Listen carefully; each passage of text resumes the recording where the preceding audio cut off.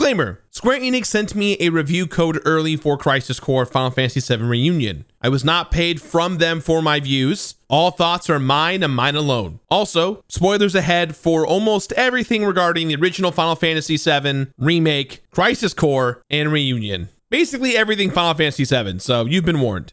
Final Fantasy VII is one of the most influential role-playing games of all time, due to its incredible cast of characters, dazzling music and art direction, and very impactful story. The 1997 game is so beloved by its creators and fans that years after its release, Square Enix decided to expand that universe even further with the development of the Final Fantasy VII compilation. There was the CG animated movie sequel called Final Fantasy VII Advent Children, which takes place years after the events of the original game, and there was also the spin-off Dirge of Cerberus, which focused on fan-favorite secret character Vincent Valentine. Square Enix even developed a prequel before Crisis Final Fantasy VII, a mobile game that focused on the Turks that was never made available here in the West, but whose story will be recreated and released as Final Fantasy VII Ever Crisis sometime in 2023, amongst other stories in the franchise. But none of these games carry the weight and impact for me of Crisis Core Final Fantasy VII, an action RPG only available on the PlayStation Portable that focuses on the life and times of one Zack Fair, member of Soldier. Without Zack, the entire Final Fantasy VII universe would look completely different. Now, in the wake of 2020's Final Fantasy VII Remake, Square Enix has provided a remaster of this prequel. Crisis Core Final Fantasy VII Reunion is an altogether streamlined and improved version of the original Crisis Core. Revisiting the story of Zack is just as powerful as ever, and is a reminder as to why these characters are so beloved. Hey everyone, and welcome back to an all-new episode of The Completionist, or The Completionist New Game Plus, or a documentary that I made several years ago. Whatever it is, welcome back to the show where we don't just beat the games, we complete them. I'm excited to play Crisis Core Final Fantasy VII Reunion, which is a newer version of an older game that I have completed at least 3 or 4 times in my lifetime. And many of you guys know, if you're an old school fan of The Completionist, with the original New Game Plus lineup, I did a series that was dedicated to a documentary-style-esque look at Final Fantasy VII. And Crisis Core was at the pinnacle center for me personally in how I talked about the entire franchise. The legacy of Zack Fair and his arc over the course of Crisis Core has always stuck with me. But I'm not going to be giving a rating to this game because of the fact that the first time I talked about this game for the show, it was in service of a documentary-style project that we called Final Fantasy VII Month, which was an in-depth look at almost everything regarding Final Fantasy VII. Now, looking at that, I'm proud to say that yes, we are going to be redoing that documentary for you guys someday in the future. I say someday in the future because that is going to be made outside of the New Game Plus lineup. So New Game Plus will end, and then this documentary is going to come out several years later. The reason why I'm doing that is because I'm waiting for Remake and all of the sequels that are coming out in the following years. So, with that said, Crisis Core Reunion is an interesting place for me personally, because I don't consider it a part of the original 120 lineup of The Completionist. It doesn't land in that New Game Plus territory, as there's not really original rating. So I'm going to break my usual format just a little bit here and say there will be no rating on this game. I've been wanting to recreate my journey through this world. The landscape has completely shifted with the release of Final Fantasy VII Remake. Part 1 of Remake is out now, the intermission DLC is out now, and we're waiting for the eventual sequels. And thus, here we are with Crisis Core. This Crisis Core re-release slash remaster slash remake seemed like the perfect time to revisit its legacy. And there are still so many unknowns regarding any upcoming remake sequels.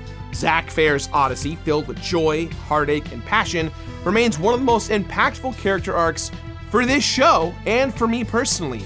Now, I may not be giving Crisis Core Final Fantasy VII Reunion a completionist rating, but let's just say that even though completing it is definitely a nightmare, it is a journey worth experiencing. And yes, you guessed it, there will be spoilers for Final Fantasy VII, Final Fantasy VII Remake, and of course, Crisis Core and Reunion. With that said, let's go. Yes! All glory goes to the winner!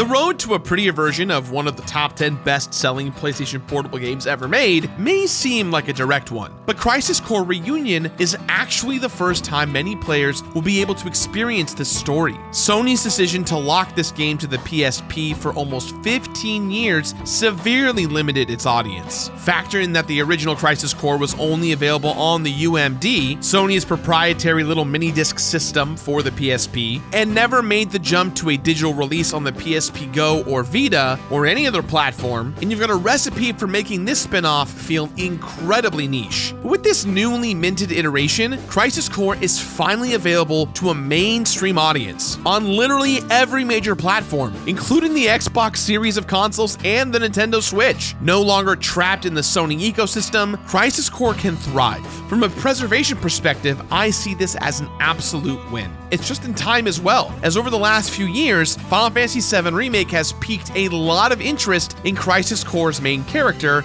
Zack Fair. Again, real quick, if you are not familiar with Final Fantasy VII or its 2020 remake, then be warned, spoilers are abound. Crisis Core's entire reason for being is to fill in and flesh out some of the story gaps related to Cloud, Sephiroth, the Turks, Shinra Corporation proper, Tifa, and Aerith. Zack's legacy is complicated and best expressed within the context of the full story of Final Fantasy VII. Got it? Good. So essentially, Shinra Corp, a power company that makes everything from killer robots to cars to power plants, has this private military sector. They're pretty tough, but they also have the equivalent of a special ops unit called Soldier. Imagine if SEAL Team 6 had an entire crew of Captain America-level superpowered humans, and that's what you're left with. Soldier members are strong, loyal, and more importantly, juiced up with Mako energy thanks to the gaggle of mad scientists on Shinra's payroll. The best members of Soldier are promoted to first class, reserved for legendary heroes like Sephiroth. Zack Fair, our player character, longs to reach first class. But Sephiroth is not the only aspirational figure here. There are two more first-class soldiers. There's Genesis, a romantic poetic warrior who is obsessed with this play called Loveless. And then there's Angeal, Zack's stoic Buster Sword-wielding mentor who cares deeply about everyone and everything. Over the course of the game, Zack goes from an enthusiastic cheerleader of Shinra and Soldier to a disillusioned warrior who sees the cracks in the system and the exploitation of the common man. But through it all, he does his best to hold on to the ideals that Angeal taught him: honor, respect, and loyalty. Getting to know Zack and his relationship to all these characters is the heart of Crisis Core. Through cutscenes, in-game dialogue, and many various character emails, players come to understand why Zack cares so much about Angeal's approval, and why Genesis and Sephiroth are such towering figures in not just his own life, but the life of his fellow infantrymen and individual friend Cloud Strife. However, Crisis Core isn't just cutscene after cutscene. At its heart, it is a third-person action RPG spin-off within the Final Fantasy VII universe. And even though I don't want to give this game a rating, I'm still presenting this video from the lens of the completion experience. Crisis Core is a surprisingly dense game, and completing it on the PS5 takes a lot of effort in the form of 51 trophies and all the manner of in-game completion statistics. Though, it is significantly easier if you've completed the PSP version several times before, so you know where to look, as there are many missable items, missions, and moments. Now, to be clear, Crisis Core is not a turn-based RPG like the original Final Fantasy VII. Instead of party-based combat, players control only Zack. This game folds in some elements from other action games like blocking and dodging and rolling, and keeps some Final Fantasy staples like materia and basic equipment. Combat is fast, with some battles taking literally seconds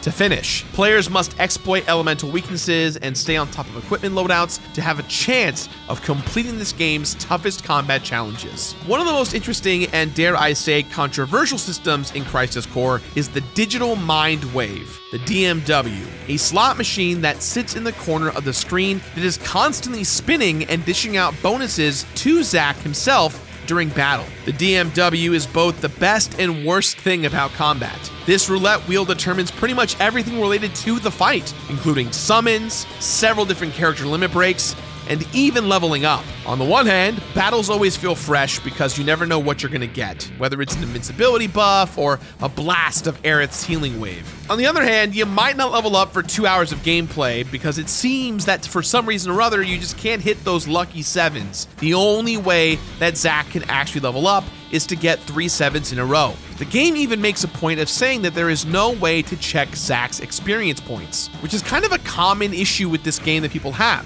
What people don't really know or understand or realize is that each monster in the game does have a hidden value for experience points. So if you've killed a ton of these enemies, the more likely you have of a chance to getting level ups. There have been several occasions where I would get level up after level up after level up because I've harnessed so many experience points and just never ranked up by the luck of the draw. The DMW also serves as a window into Zack's emotions. It's not just a slot machine with numbers. There are character portraits mixed in as well. Line up 3 of the same character to power up. And sometimes you can even watch a short cutscene highlighting an important moment from Zack's life with that person that might have happened off camera. Unfortunately, to get 100% DMW imagery for all of the characters, you just have to get lucky on the draw. Fortunately, there are a lot of things that Zack can control. This game is divided into 10 chapters with a short prologue. Every chapter has major revelations and plot twists. The player has freedom to explore before progressing the story. Areas are not nearly as detailed or full of NPCs as the environments of Final Fantasy VII Remake, but there are plenty of side quests to find and people to talk to. Outside of the main plot line and a handful of NPCs at Shinra HQ and the surrounding sectors, the other main thing to complete are these missions. There are a whopping 300 missions to tackle. These are accessed by simply arriving at a save point and going to the menu. Every mission is essentially a mini dungeon. Most require the player to defeat a specific enemy after exploring a small space, grabbing a couple items along the way. Nothing too complicated here, but there are a lot of them. Fortunately, the game does keep track of your mission completion percentage and even rewards the player with items and materia as they complete more and more. Now, on average, finishing one mission does tend to unlock the next one, though there are a fair amount that are only available after certain story moments or meeting the correct NPC. Completing missions is the only way to find the best equipment and summons in the game. Now, because this is the PS5 version, or rather a modern version of this game, there are trophies and achievements. And there is one difficulty-based trophy for Crisis Core. So, of course, I started playing the game on the hardest mode rather than normal. There is also a New Game Plus option once you beat the game, though finishing the game on this setting is not tied to any sort of reward or bonus. New Game Plus may not yield anything new, but there is still a ton of stuff to do for completionists. The completion process is where Crisis Core Reunion shows its strengths and its limits. Though the overall package is much easier to digest than its PSP predecessor, playing this game in the modern age shows really how far we've come. Today's video is sponsored and brought to you by G Fuel. For those of you guys that don't know, G Fuel has been a sponsor of the show for many years, and they're giving us one last push for the end of the year to save you some money on your favorite flavors. For those of you guys not in the know, G Fuel is a supplement that you put into a cup of water or maybe a milk if you want to get a little more on the tea or chocolatey side, depending on the flavor that you get. And you stir it up, or in this case, you can go to gfuel.com, pick up a shaker to go with it, and you shake it up until it's all mixed together. There's no sugar, there is some caffeine, but in the end, it's delicious flavors that people tend to enjoy, and a lot of brands have partnered with G Fuel, so you can get a Mega Man flavor. I did not get my own flavor or shaker, but hey, that's okay, because there's other creators out there that you can enjoy their flavor with. So, if you want to get some G Fuel today, head over to gfuel.com and use code Completionist to save yourself some money. Again, gfuel.com, code Completionist on checkout. Using this code supports us. We appreciate it. Thank you to G Fuel, and now back to the show.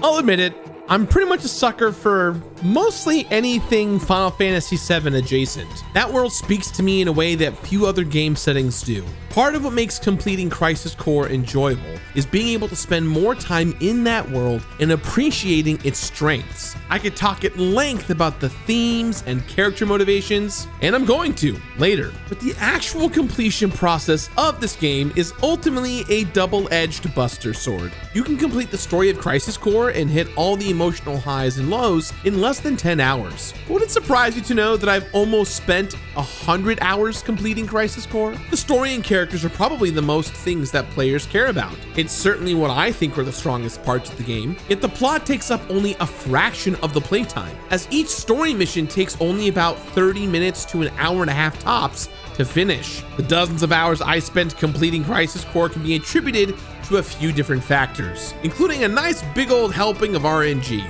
But there are a few helpful changes that stand out as massive highlights to Reunion. Crisis Core Reunion does an amazing job at modernizing a 15-year-old handheld focused game. Many of these changes are for the better, specifically during battle. Camera movement is much smoother and more intuitive. The DMW no longer pauses the action during battle. Now it just runs automatically in the corner. And there are two other huge changes that make combat significantly more enjoyable. First off, dying in battle no longer means you have to restart a mission from the very beginning or return to the last save point. Instead, if you die during a fight, you are prompted to choose some options from a menu. This is a great change and meant that I was never out of action for too long. There are definitely a few battles where enemies can cast powerful elemental spells like Try Thundaga or Hell Thundaga that can one-shot Zack if you're not wearing the right equipment. And being able to adjust for that quickly is a godsend. Now, the other huge new addition to combat is related to the Buster Sword.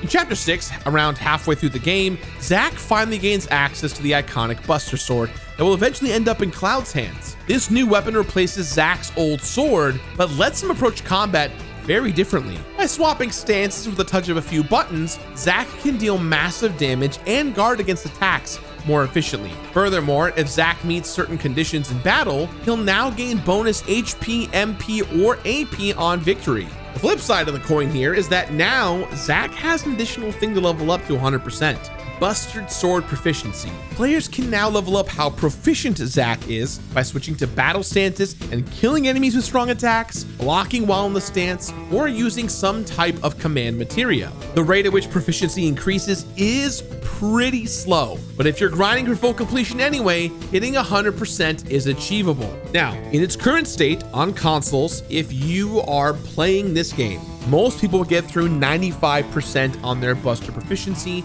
and they claim that it will be a bug of some kind. And it's kind of true, because looking at how the Buster Sword levels up is very bizarre. There's 3 soft caps, so once you have reached a certain amount of percentage by attacking in battle stance, using the command materia in battle stance, or guarding, you just naturally stop gaining proficiency. What most people don't know is that you actually gain skills upon hitting benchmarks while you are leveling up your proficiency. So for example, you might get Barrier Piercer, which allows you to do damage to certain folks who are necessarily protecting themselves from a spell or physical attack. With Barrier Pierce, you can attack through those spells, right? But what most people don't actually know is that you gain an additional 5% if you actually kill enemies who have barrier on. You have to grind for about 30 minutes or so, and then voila, you've got it. But to circle back on the glitch aspect of this, it's currently glitched on Steam, and various reports across the internet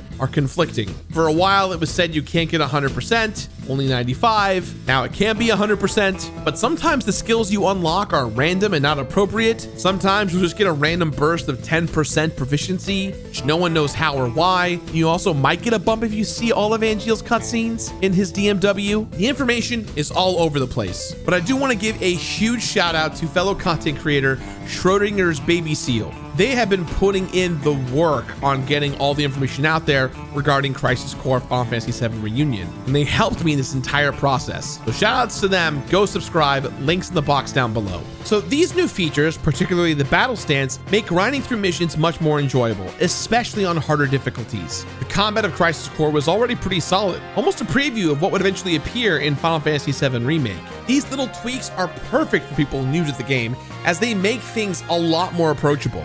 To give you guys a little more context, when you're playing the PlayStation Portable version of the game, you have to use L1 and R1 to kind of sift through what spells or attacks or commands are on deck. There's a dedicated dodge button, but any other thing you do, you would have to relegate down to using L1 and R1 to make a decision. Like a hybrid hack and slash, but ATB situation. In Reunion, they did something fantastic. They borrowed the spell system from Kingdom Hearts. So now if you hold L1 and one of the many materias, you can now do a command on the fly without having to sift through a different menu. These small and subtle changes do a fantastic job of welcoming new players who have never played this game before to a much more palatable and fun time. Seriously, all these changes that showed up, whenever they did show up, rocked me to my core with such huge successes. I was so excited. But let's move on to what we all know already, as in the missions. Missions are easily Crisis Core's weakest element. They are repetitive and often dull. Some are necessary. It's difficult to progress without doing a healthy handful of them. Going to a menu and selecting a mission is so divorced from all the things that make Midgar one of the most memorable locations in gaming that it can be disappointing to realize that the missions make up the bulk of playtime in Crisis Core. That said, I also appreciated the parts of Crisis Core that remained the same. For example, Materia Fusion and completely breaking the game. Materia Fusion breaks the game, no joke. This trick I'm going to show you works on all stat categories as long as you pay attention to your items. Let's get Quake to have 99900% to HP. Take Quake and add Libra to it. It will come out to Quake and it will add any stats from Libra to the Quake materia, as long as the materias are not mastered. Before you do this, however, add 98 of one of the few mixable and farmable items like Mithril. This will create a Quake that has plus 99 to your spirit stat. Then grab that same Quake one more time and mix it with yet another Libra, but this time add one Fat Chocobo Feather. Fat Chocobo Feathers give 10% to your total HP via Materia Fusion. Because the materia is not maxed out in stats, the mixing item changes the stat completely. So now you've got Quake with 999% to HP. You can repeat this to get max stats on almost all of your materia, as Mithril and Dark Matter are easy to farm. By the time you're done, you might have something that looks as awesome as this in Soldier. With more summons, equipment slots, and better gear, Zack will become the most effective combatant in all of Final Fantasy. Taking Crisis Core, originally built for handheld systems, and bringing it to other platforms is ultimately a win. But completing it on the PS5, you'll definitely notice a few of this game's weaknesses. Missions are short, which is kind of good, definitely meant to be played in spurts during a commute or brief moments before the bell rings between classes at school. Cranking through 30 of them at one time on my couch is way less enjoyable. Now, I love to marathon long RPGs, don't get me wrong, but the way Crisis Core is constructed from a gameplay perspective doesn't necessarily translate to that big screen.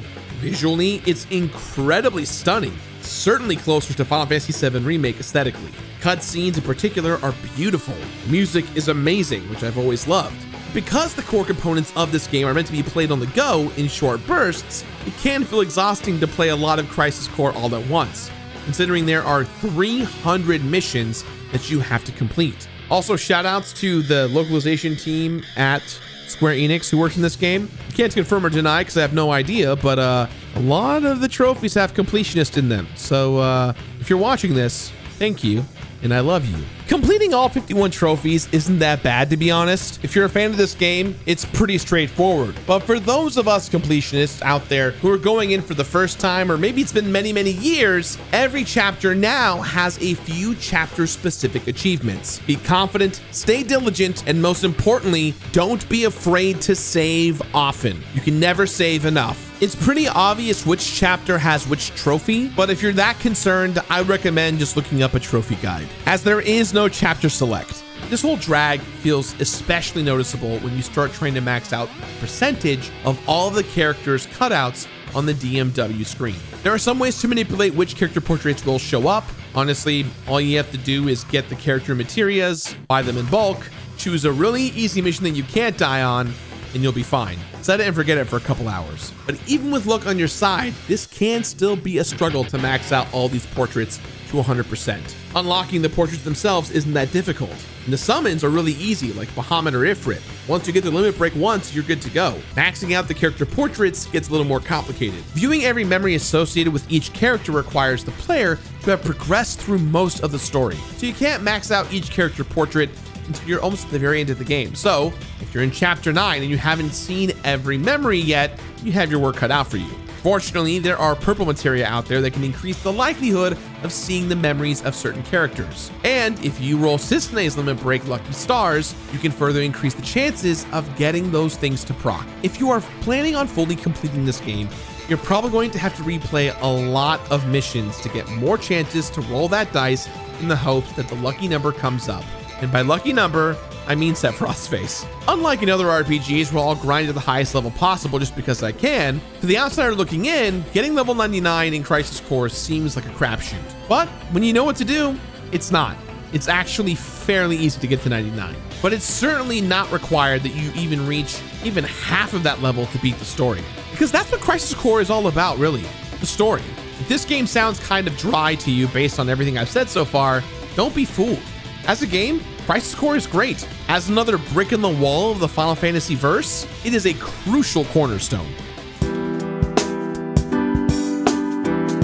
The longer I make content on the internet, the more concerned I become with legacy. Been a theme that has grown to be more and more important to me over the last few years. Recently, I've written and produced a live show called The Completionist Legacy, where I detail my journey and how I came to where I am today. And believe it or not, but a lot of what inspired that show was by Zack Fair's character arc in Crisis Core. When I first met Zack in the original Final Fantasy VII, it was at Cloud's lowest point, when Cloud is basically having a mental break with reality and conflating his own memories with that of Zack. It's one of the darkest moments in a pretty dark game. Ever since then, I've always wanted to know more about Zack. Crisis Core expands that character to someone I would grow to love. Even through all of his trials and trauma, Zack's optimism and steadfast adherence to the principles of his mentor Angeal have always resonated with me. The lifeblood of Crisis Core is basically the lead up to and fallout from the Nibelheim incident in Final Fantasy VII. This entire game is essentially reverse engineered to provide context just for that moment. But even before Nibelheim, the game builds up Zack and his relationships. In the beginning of the story, Zack is eager to express his loyalty to Shinra. He wants to be a hero no matter what the cost, just like his idols and friends. But he doesn't really know what that means. His first major assignment is to help end the war against the Wu Tai, and that mission gets tinged with shades of gray by the end of that mission. Zack and Angeal discover that Genesis, the other soldier first class, has defected against Shinra and their team. This heavily impacts Angeal because they were best friends growing up, and seeing how Angeal starts to question his superiors makes Zack start to wonder if maybe there's more to being a good person than just following orders. It's a very, hey, are we the baddies kind of vibe throughout the game. The first half of the game is an examination of what happens when we idolize our heroes and they disappoint us. When Genesis defects from Shinra, Angeal is essentially broken, which of course then affects Zack as well. Zack never falls into despair. Even when he learns that Genesis and Angeal are monsters, essentially superpowered lab rats, he takes it in stride. Unlike Genesis, who's decided to seek a cure for his degradation by any means necessary, Zack holds tight to the lessons of Angeal. Genesis, Angeal, and Sephiroth are all transformed into literal monsters over the course of this game, but Zack manages to hang on to himself the entire time. It's easy to make fun of Zack as a character. He's so eager to do what's right that he's earned a nickname amongst his friends, Zack the Puppy. But we're meant to identify with his purity and the turmoil that comes with bumping against the shadiness of Shinra. The entire story has a heavy dose of dramatic irony. If you've played Final Fantasy VII, then you know how Zack's journey ends and how it influences Cloud. But to me, seeing how Zack does his best to see the good in everyone makes his fate that much more heartbreaking. This is a man who infuses everything he does with dignity and honor. On the completion side, this translates to helping random kids with their problems, dealing with the weird and young Yuffie who hates Shinra but has a love-hate relationship with Zack, and even saving low-ranking Shinra grunts from revolting against Soldier. This also means helping Aerith build multiple flower carts until she's satisfied. Almost everything Zack does is out of selflessness. Regardless of how much of a joke he may appear to those around him. And I appreciated how that doesn't always translate to just being courageous in battle. Zack wants to believe the best in everyone, very similarly to Aerith. The mirroring and parallels of story beats in Final Fantasy VII and Crisis Core works for me. Seeing beloved characters through Zack's wholesome eyes helps me appreciate them that much more. Aerith interacting with Zack is a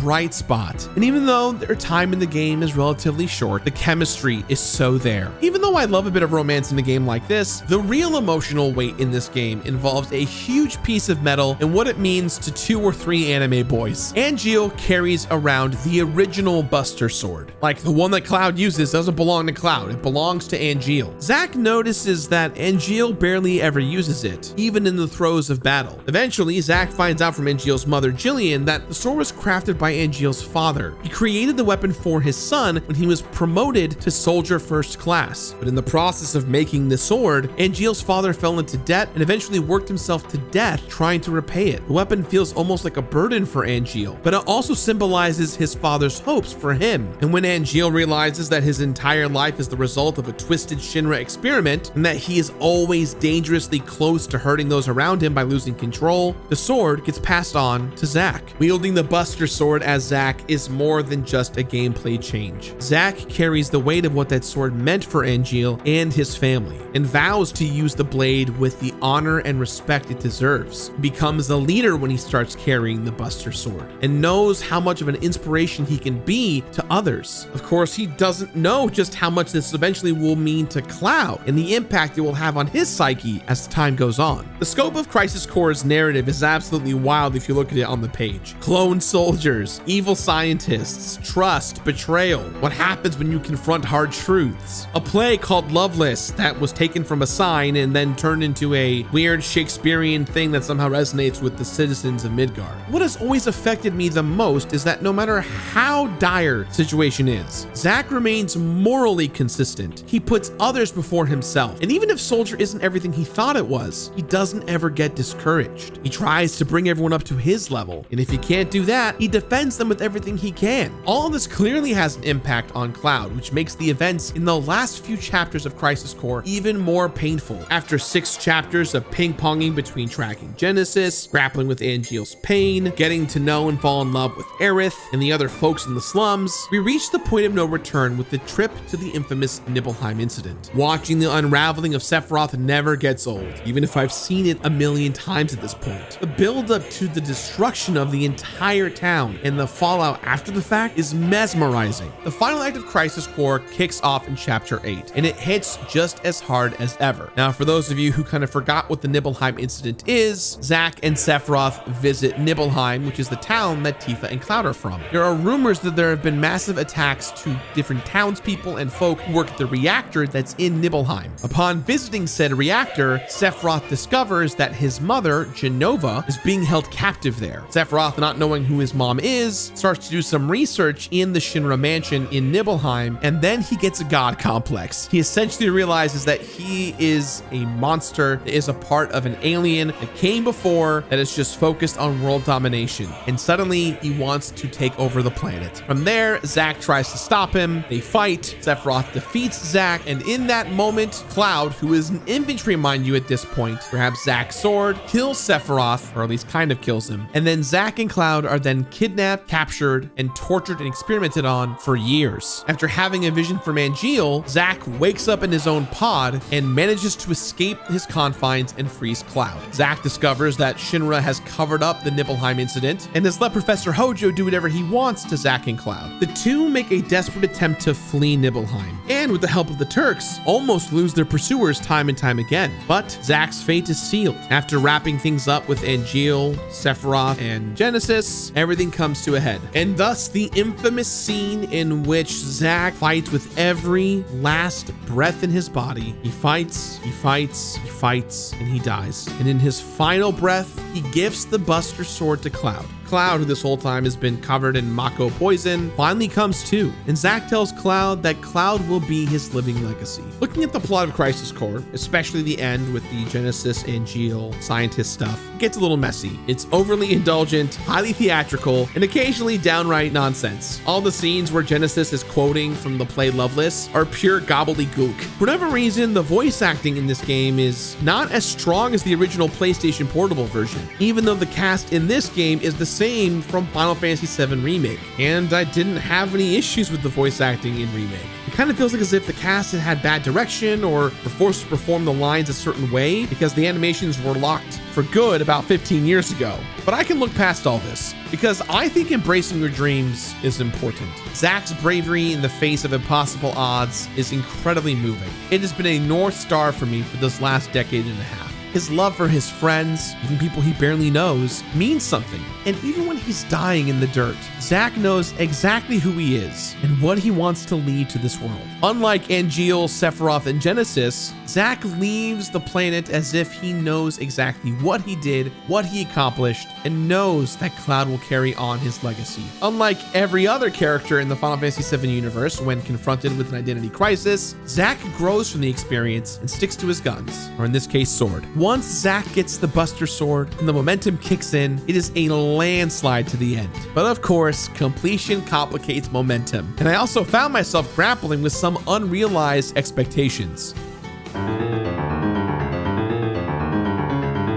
As far as endgame content goes, there isn't much outside of one of the most time-consuming, tiresome secret boss fights ever in a game. Now, obviously there are 300 missions in the game, but as you get closer towards the end, anything in the category that's 9, 5, 1 through 6 is rough. Eventually, 9, 6, 6 will lead you to a battle against the mega boss and goddess herself, Minerva, who has 10 million HP. That's right, 10 million. Except it's not 10 million for me. Remember, I'm completing this game on hard mode, which means Minerva has a whopping 77,777,777 hit points. In the original version of the game, this fight was a great place to farm Phoenix Downs by stealing them from the boss, dying and wiping, and then selling all 99 Phoenix Downs, taking all of that money and maxing out all of your materia via materia fusion, and then suddenly you can turn back around and beat this boss like it owes you lunch money. But that's not the case here. The developers fixed it this time around, so if you die, you do not keep the items you stole if you then wipe. And let me tell you, with Reunion, this fight on hard mode requires insane patience. This essentially is what I had to go through, all right? So I used a dual cast materia to pair with Kiraga to ensure that when I would use my spells, they would cast twice in a row, as Minerva is just a beast. Included in that, Minerva does a move that removes your Phoenix Down status. For those that don't know, Phoenix Downs are auto revives in this game. So if you get hit by that slash, you lose your revive and you're vulnerable to wiping out again. So you have to constantly keep those Phoenix Downs on. Here's the other big issue. Now, the meta game here that usually makes people really excited to play and break this game is the move Costly Punch. It's easy to get, and if you have a huge HP cap, this move is amazing. So how it works is Costly Punch takes your maximum HP, converts it as damage, and boom, you do a lot of damage. If you had more than your max HP via the DMW bonuses, the damage would be 1. They fixed it in Reunion, so now Costly Punch is now effective again. Except in this fight, it's not. Because if you think about it, it's going to take a long time to Costly Punch this goddess down to hell. So, what is the ultimate way to get through this fight? It's unfortunate that I have to say this, but if you want to conquer Minerva on the hardest setting and not spend hours and hours and hours in that one particular fight, you need to farm for millions and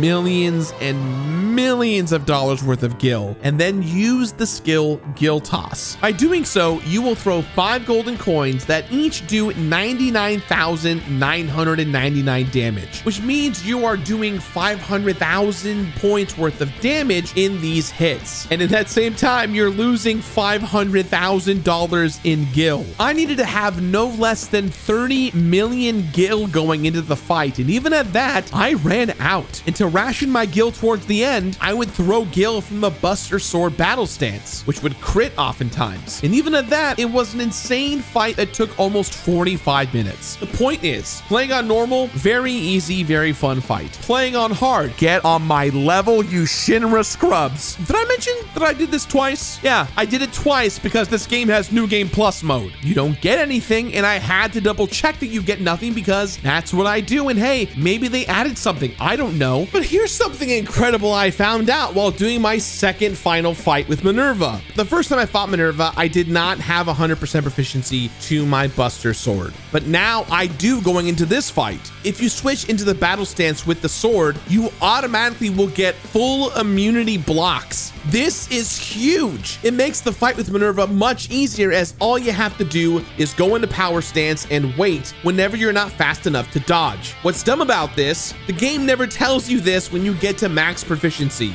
So look at that. You do get something very useful for having fully maxed out your proficiency. In the end, that seems very much worth it to me, confusion and all. In the end, I did 300 missions twice, which means 600 missions. And that includes farming for all the different money and SP and materia items and everything. Look, whenever I hear activating combat mode, think of me saying it with glee and pain. Seeing the trophy pop for finally beating Minerva was gratifying. But I will say, for you lucky folk out there who want the easy platinum, there is no trophy for beating Minerva on hard mode. There's a trophy for beating the game on hard mode, but like my most recent luck, if you don't want to play the game on hard mode, you can play on normal, get to the very end, and then switch it. Obviously, by doing all the missions and doing all the big fights, you'll get the entire Genji suite. The Genji armor, like the shield, the armor, the helm, the gloves, they all do great game-breaking things. All of these things circle the drain about breaking your HP limits across the board. See, your limits are limited to 9999 damage, HP, MP, all that stuff. But with all of the Genji gear and the Divine Soul, it breaks all of that to give you 99,999 in almost every way. Damage, HP, MP, AP, all that stuff, right? When you complete all of the missions, you unlock something called Heike Soul. So Heike Soul does a lot of game-breaking things. It is a great item to receive after putting in all of the hard work. It turns off your DMW meter, so you can't limit break with the characters, but that's okay because in place of that, you can essentially inflict any status element in the game, including death, upon basic attack. Enemies disintegrate in real time when you equip it. When you take damage, it will often convert that damage into SP, which is the points that are used to fuel the DMW meter. Essentially, Heike Soul is like equipping one of almost every single accessory in the game at the same time. So it's really, really game breaking. And it's a cursed ring, which means with the DMW not taking any of your SP, you will actually bulk up EXP. TLDR, I was level 87. I wore this thing for a large portion of my New Game Plus playthrough. I took it off, and after one mission, I went from 87 to 99 instantly because I had banked that much XP and the DMW meter was not moving. See, this game is just so fun to break. In the end, New Game Plus itself feels very unnecessary, even if it is fun to get the perfect combat strategies and max out all the materia even further. I know logically that the original version of Crisis Core was created long before there was any talk of a large-scale remake of Final Fantasy VII. OG Crisis Core was an admirable attempt to fill in some story gaps, mostly successful, sometimes not. But what surprised me most was that Crisis Core Reunion does not address the biggest implication of Final Fantasy VII Remake, which I thought would be why old fans would be playing this game again and new fans would have extreme interest. So when I complete games, it is generally with low expectations. I rarely expect any kind of completion bonus, and if there is one, fantastic. But with this particular game, I may have let expectations get the better of me, because one of the greatest twists of Final Fantasy VII Remake is that Zack Fair may or may not be dead. Zack might be alive. So if Zack is alive in Final Fantasy VII Remake, what does that mean for Cloud? What does that mean for Aerith? Does Cloud have to give the sword back to Zack? And then does Zack join the team? Does Aerith reboot her relationship with Zack? Does it clear up all the confusion about the Nibelheim incident? It's a question that anyone who completed Final Fantasy VII Remake is still grappling with, and one we won't know the full ramifications of for who knows how long until the next game. A part of me really wanted this game to address Zack's implied fate a little bit from Remake in a meaningful way, and that's not the case here. Crisis Core Final Fantasy VII Reunion is a faithful recreation of the PlayStation Portable story with beautiful high-res graphics. There are no hidden nods to unresolved plot threads, no indication that events may be played out differently in the end. There is still a stinger that mirrors the opening of Final Fantasy VII, but this version intercuts some scenes from Remake to better tie the universe together. Very subtly, very subtly. Again, I fully acknowledge that this is more on me, but come on. As one of the biggest Crisis Core fans on planet Earth, the fact that we got a remake is incredible. So, where am I left after completing Crisis Core yet again for what would be the 4th time in my life? I'm grateful to play it on the modern hardware cycle. I'm glad that everyone can enjoy it now. It's no longer in preservation hell, and I'm glad that diehard fans of the original and new people who are coming straight from Remake have the chance to experience Reunion. As a completion experience, there is a lot to do for sure, but not a lot of that feels very rewarding. The highlights of Crisis Core to me will always be the strong characters, the themes of always looking for the good in others, but more importantly, Zack's honor, dignity, and legacy, and how that will always forever stick with Cloud will always resonate with me. The TLDR, in case you're still here, Zack Fair is what Cloud pretends to be, and this story is that. I don't fault Crisis Core for not being more than what anyone else expected. From a preservation standpoint alone, I am incredibly happy that this game is available for a much wider audience. The battle system remains unique, and though the mountain of missions can be draining, I will always love Zack's journey from the puppy to true soldier. The story's conclusion delivers, as there is a lot to love about Crisis Core's character depictions. Reunion is a worthwhile adventure if you're a fan of Final Fantasy VII. Thanks for watching, and remember, stay honorable, dignified, and honest. See you guys later. Happy New Year. Can you believe Zack prays to this sword like this? Who does this? He puts it against his head. This is painful. Who does this? Embrace your dreams into your face, is what he says every time.